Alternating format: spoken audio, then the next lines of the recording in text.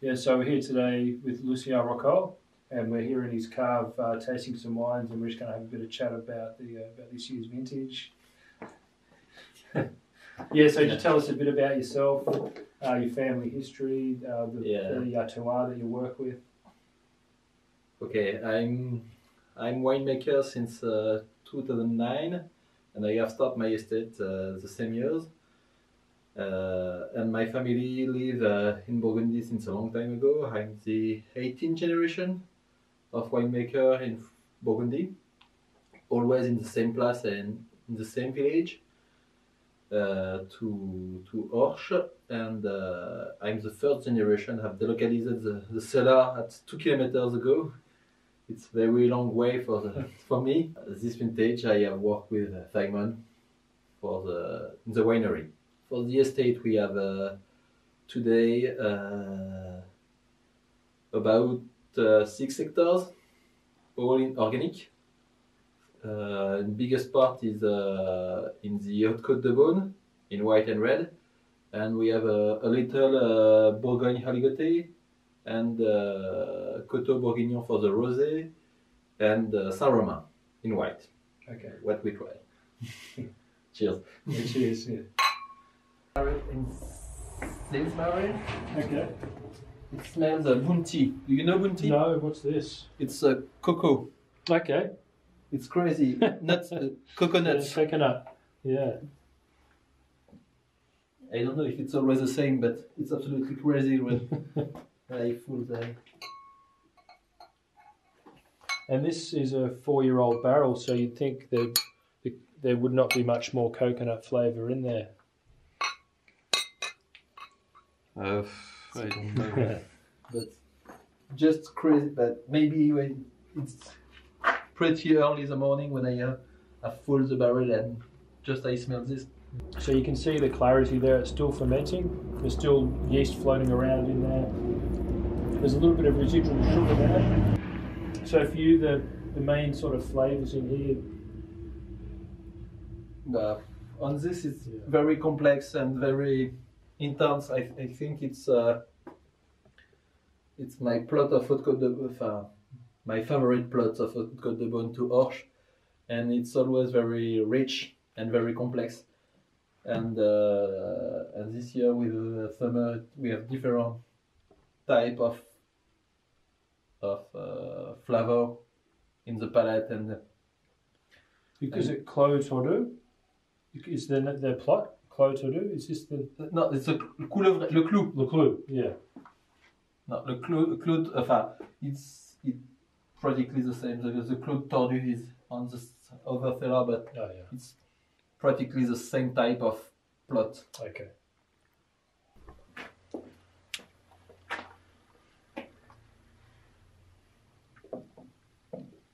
This is bone. Always the same color.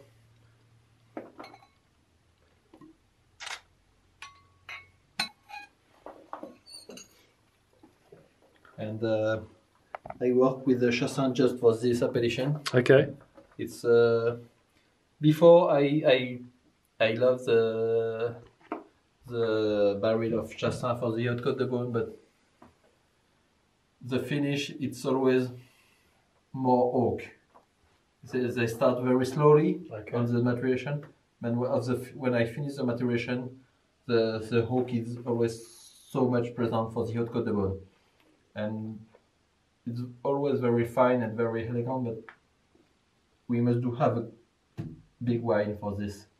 Yeah, I think this has the most power out of all the barrels we've tried here from 17 for your reds. Yeah. But no, I probably the 18 go in this. Mm-hmm. Yeah, so for me, one of the good things about being here for the vintage is understanding the different terroir and figuring out where the different villages are, what their strengths are, and just getting a feel for the area, which you can't really do from home by looking at a map. You really have to come here and visit different people and taste as much as you can to get a good understanding for the region. But in the winery, it's also it's been a great experience because it's been a hands-on role.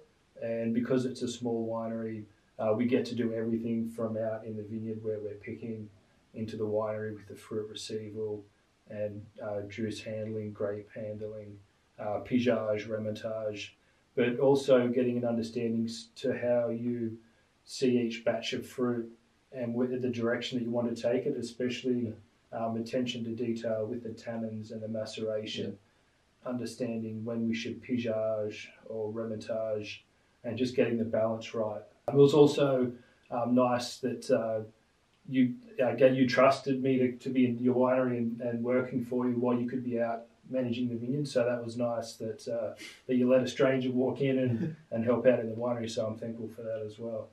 But also your family, it's been great.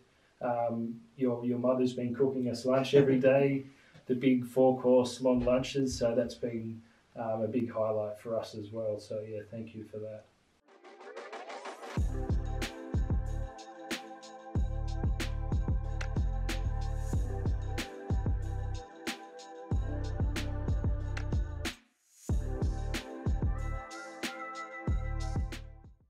Okay, it's a pleasure. And Yeah.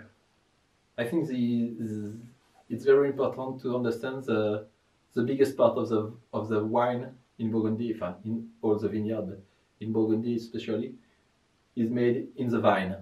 And That's right. after, when the grapes arrive in the winery, we try to make the better, but not so much influence and not so much work, just have the better of the grapes. And it's the idea of my estate, and I think on the biggest part of Burgundy winemaker. Yeah. And after the lifestyle is a cooking each day and eat each day at home and take a time for the lunch and the dinner.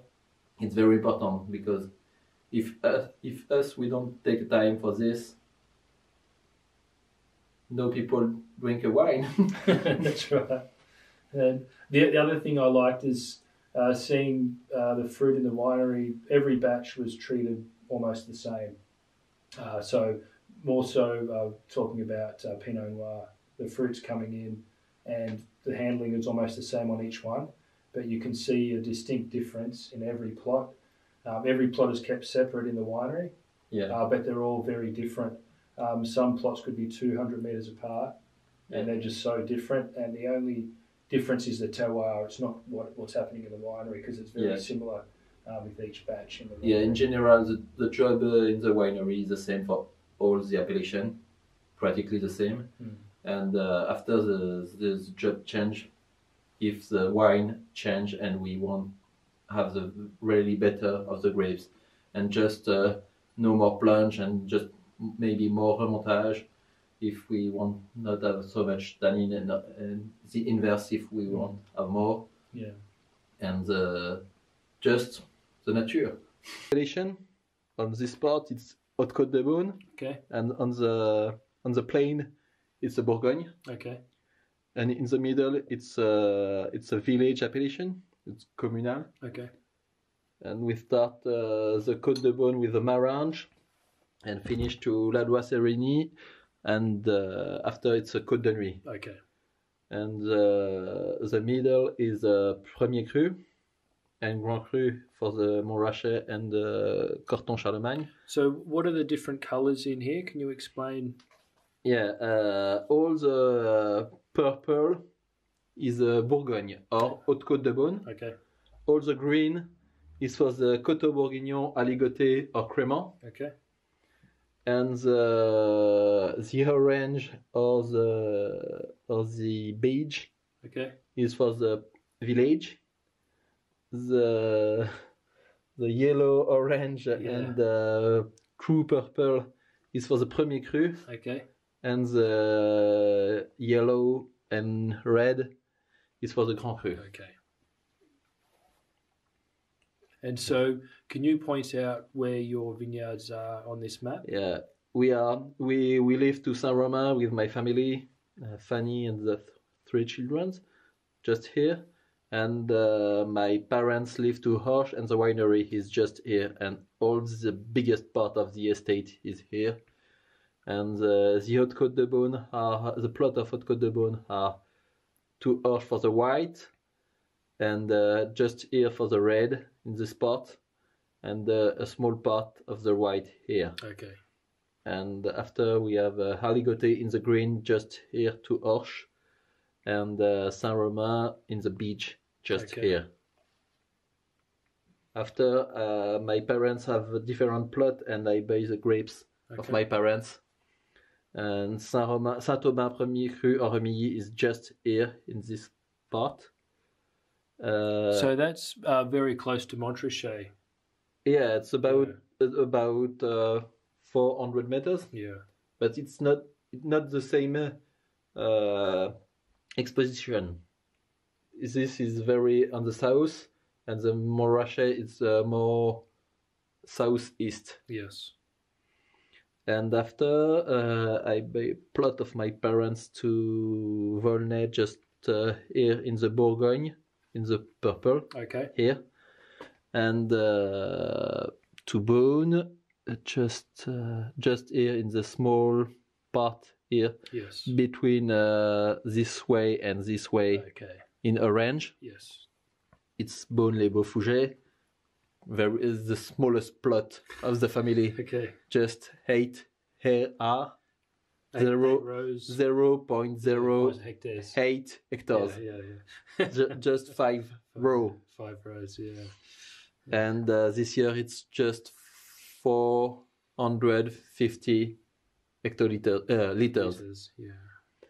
And after I buy the grapes of Pommard Petit Noison just here, and Pommard Les Charmeaux Premier Cru just here, and Pommard Les Combes Dessus just here, just next to Volnay. Yes. So tell us a little bit about some of the fruit that we're working with this year for vintage. Okay. The biggest, we have started the harvest this year with Saint-Aubin, Premier Cru en Remilly, the 31 of August. And it's generally the first grapes we take and we pick for starting the harvest each vintage, because it's a place very on the south. Yes. And always pretty ready for pick, and it's pretty good this year. And I am a little bit inquiet. Do you understand inquiet here? No. I'm not very sure. Yeah. It's okay, because I think the acidity is not very good, but when we have the finish, the alcoholic fermentation, all is good, and we have a good balance, and I'm very happy for this appellation. And for this, because there's not a lot of acidity this year, you've chosen to go without malolactic fermentation. Yeah. And retain some freshness and acidity. Yeah, exactly. Yeah. But I think it's okay for the malolactic, and we can make the malolactic, because after it's too much acid, and I prefer the good balance. Yeah. And after we had pick the grapes of Pommard. Okay. And we have pretty good grapes and a lot of quantity and very good quality on Pommard and Pommard Premier Cru, Les Combes Dessus and Les Charmeaux. The same for Beaune. And after when we have finished the Côte de Beaune, all the appellation of Côte de Beaune, we are very happy, because we don't think we have so much grapes, and we wait since a long time ago. Yeah. This vintage. Yeah. And after we have started the Sunday after the 31, we have started the Haute Côte de Beaune, and it's the same. It's a very beautiful vintage, and I think the balance is very better on the Haute Côte de Beaune, because the altitude is more high, and the balance is perfect. Yeah. Just perfect. Yeah. And we performed really well this year, because like you're saying, it's a slightly cooler climate, higher altitude, so it had a bit more time to develop.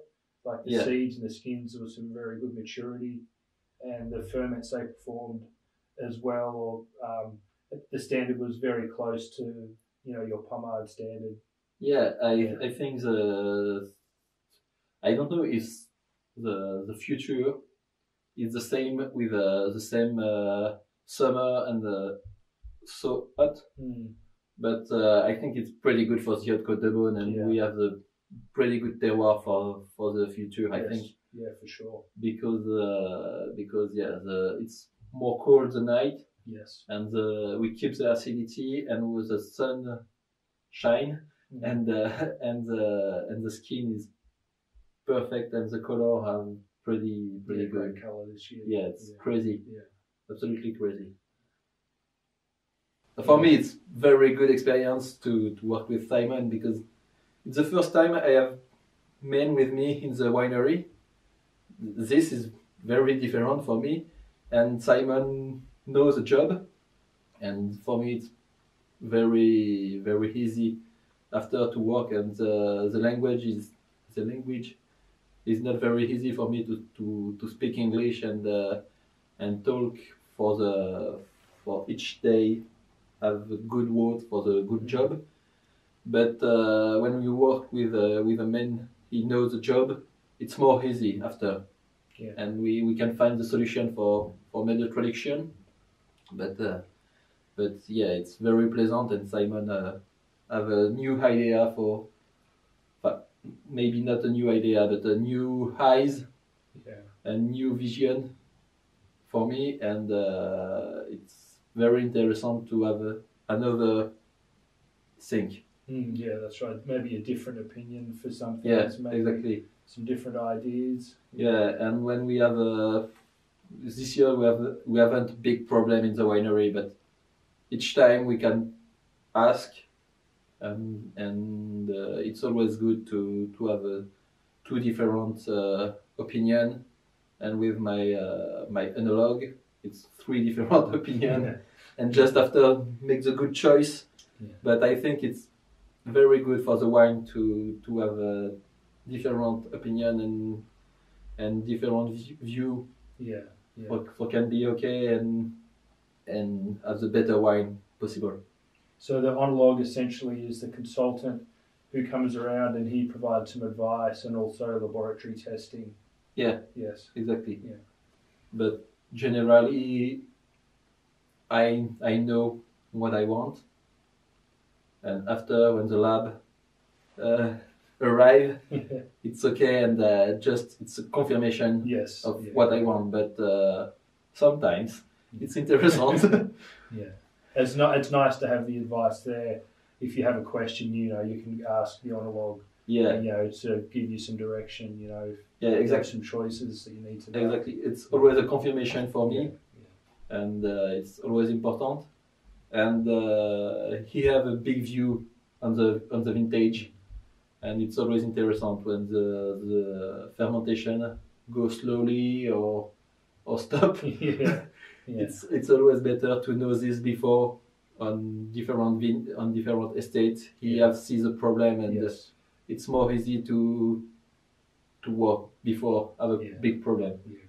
Great. And with your experience, it's good. It's always good for me. Good. Just looking at this, you can see the clarity. You like to have high solids in there. It's not a problem. The clarity is not a problem. Yeah. So, what's the reason behind having some good solids in there with your fermentation? Oh, because I like when we have a small reduction on the white on the first time, and it's better to keep after, and it's better to have a long time for keep. More prestigious of just the Bourgogne. And it's not more normal to sell more the Haute Côte de Beaune, but probably this in first. So what do we have in this barrel? What? So the terroir for this barrel? Petit Noison. Okay. So this is Pommard? Pommard, Petit Noison, yeah.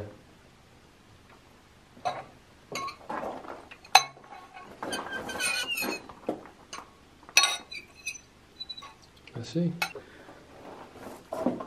And on the new oak. Yeah, at the start, and maybe that's the only thing I can think of that could change it. But in 17 it's good. I like this. This is more of a complexity at the moment. Yeah. That's not a fault. It's No. nice When it's finished and when they go in the bottle, yeah. it's better to don't have so much reduction. But for the moment, it's good. It's fine. More complexity.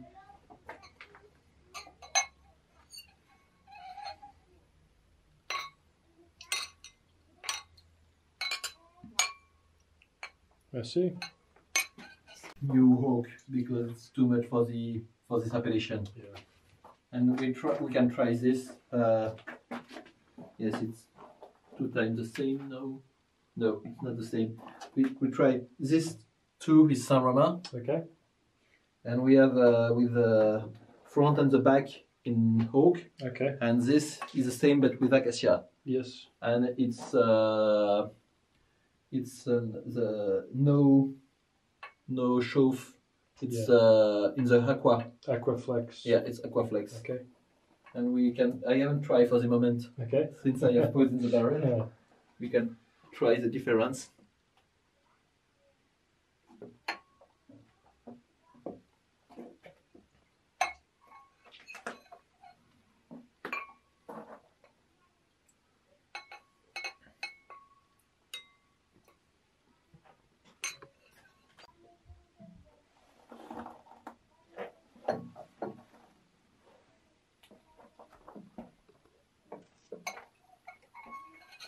Normally, no activity in this. It's Saint Romain, Okay.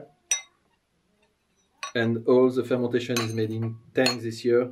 Normally not, but just for be sure to have good acidity and made a choice if we made the malolactic or no. Okay.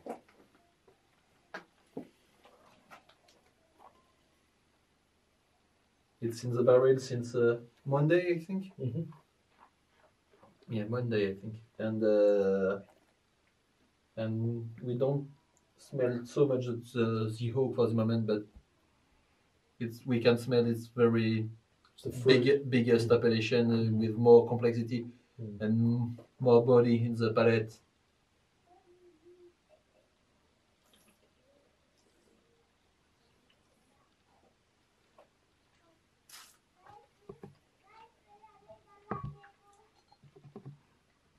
So I think this is dry. it's dry and It's more easy. It's not very easy after the sugar. I think the acidity on this looks quite good. It's nice and fresh.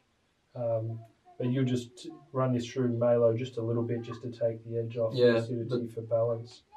But probably the winter arrived before the finish of the malolactic, and it's not. For me, the malolactic is not very inquiet. Just if the malolactic is not finished after 1 year, I think it's a problem. But before it's okay. Yeah, sure. So yeah, guys, if you're heading over to Burgundy, Lucien is here in Saint Romain, so get in touch, call in. I'm sure he'd love to host you for a tasting. Yeah, with pleasure. It's always a pleasure to taste my wine with different people and talk about the vineyard and the Burgundy. And if you want, come, you're welcome. Okay, guys, that wraps up Burgundy Vintage 2018. If you like these videos, like and subscribe, and feel free to leave a comment at the bottom. Cheers.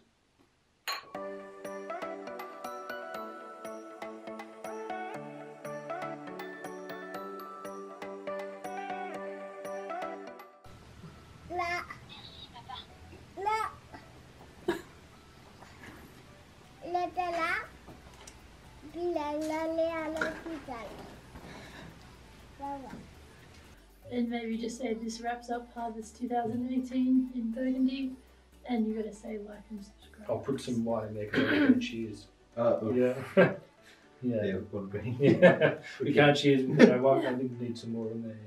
Yeah. We can try some. We can try Saint Romain. Okay, we can do this. Yeah.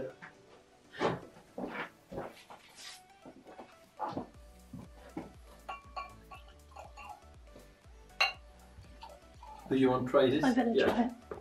This is Saint Romain 15. Oh, yeah. Bless you.